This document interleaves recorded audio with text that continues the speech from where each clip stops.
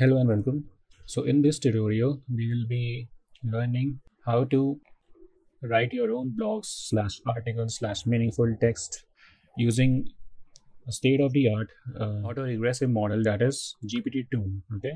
So this GPT-2 is an auto-regressive model, which means given an input, it will produce an output or it will generate an output, meaningful output, and it will take that output and feed it into the input again. So this function keeps on repeating itself, and that is why it is known as auto-regressive model. Okay, so it is basically used to generate meaningful sentences or text or blogs. You can generate anything. Okay, explained in a wonderful way about the GPT-2 architecture and also many different transformer models like BERT and others.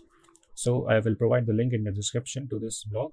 So GPT-2 is built using the transformer decoder blocks, right? We knew that BERT only consists of the BERT encoders, right? It is a stack of BERT encoding layers, transformer encoder blocks, right? But if we talk about the GPT-2 architecture, it only comprises of the transformer decoder blocks. Okay, it is a stack of transformer decoder blocks, right? You can see here. So the way these models actually work is that after each token is produced, that token is added to the sequence of inputs, right? That I told you earlier, and that new sequence becomes the input to the model in its next step, right? So for example, our input is recite. Okay, so recite will go into this black box that is the GPT-2, and it will generate the output as the, and then both the output, that is the word, and the recite word will combine, and this will be feeding as the input, right? So this is what is meant by auto-regressive nature, right? So this was all about the GPT-2 architecture, and for going into some details, I will provide the link in the description of this blog. So this was a brief intro to the GPT-2, and now we will head on to the implementation of the task. So we will be implementing a block generator, okay, using the GPT-2 architecture. So let's straight dive in. Okay, so first of all, I will check which GPU I have, because sometimes it becomes very necessary. NVIDIA SMI. Okay, what is this? One time I need to change this GPU. So it is connecting again using the GPU session.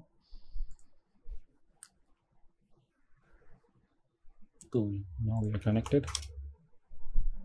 Okay, so we got a Tesla K80. Okay, not bad, but not good. So, okay.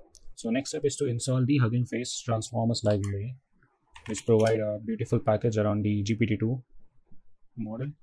So pip transformers. So this will install the Transformers library from Hugging Face on a collab session. Cool. I'll just clear the output. So next step is to import the GPT-2 model and its tokenizer. Okay, so I'll say from transformers import GPT-2. It's LM head, I think, something. LM head model and GPT-2 tokenizer. Cool. Okay, from transformers. Oops, I missed the comma. Cool. So next step is to actually initialize our tokenizer and our GPT-2 model. Okay, so we will say that tokenizer is GPT-2 LMR model, and I'll say GPT-2 large model. Okay, because the large model will enable us to generate more meaningful sentences, and model will be GPT-2 LMR model. Oops, it should be GPT-2 tokenizer dot from pretrain. Okay, dot from pretrain, the same one, GPT-2 large. Okay, and another argument I need to pass is that, so path token ID should be equal to the end of sentence token ID, and that comes from the tokenizer that we have defined just above it. So tokenizer dot end of sentence token ID. So that is just required for this model. Okay, whenever you are generating sentences. So this will download the tokenizer and the model onto our Google Notebook, the Google Colab Notebook. So yeah, this is a huge model of 3.25 gigabytes. So it might take some time to download. Okay, so after the downloading of the model and the tokenizer, let's get to the let's just take an input example uh, of what we will be generating a blog or a meaningful text. Okay, so let's just say input sentence is equal to let's say, will artificial intelligence take over the world? Okay, so this will be my input sentence that will be fed as an input to the GPT-2 model to generate a meaningful, paragraph or blog, you can say, or an article. Cool.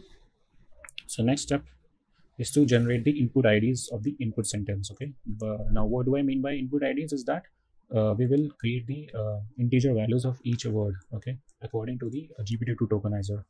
Cool.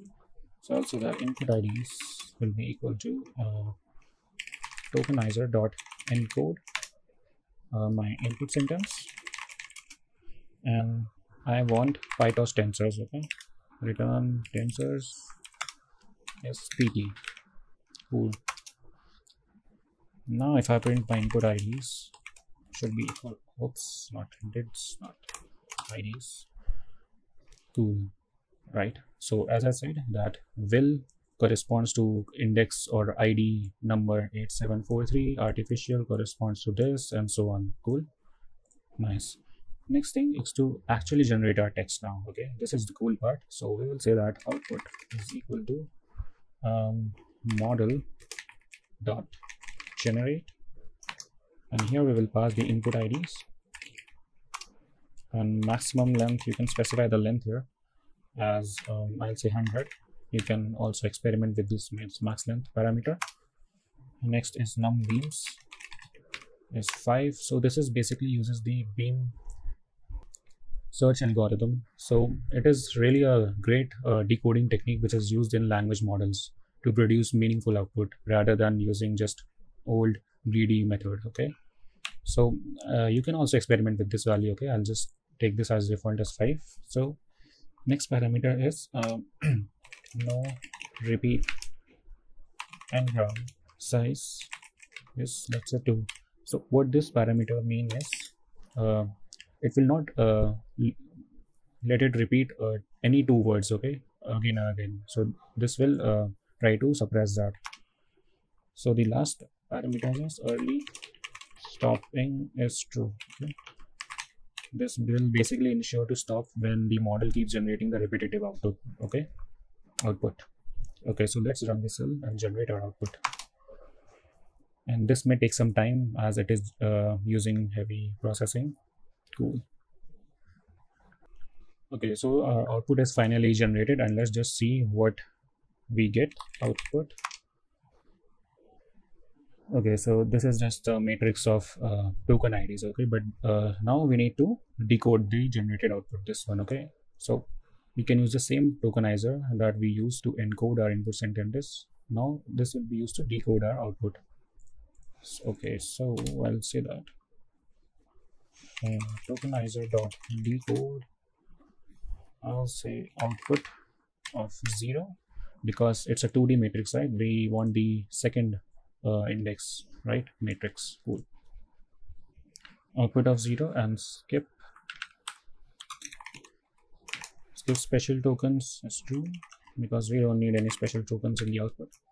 Let's run it,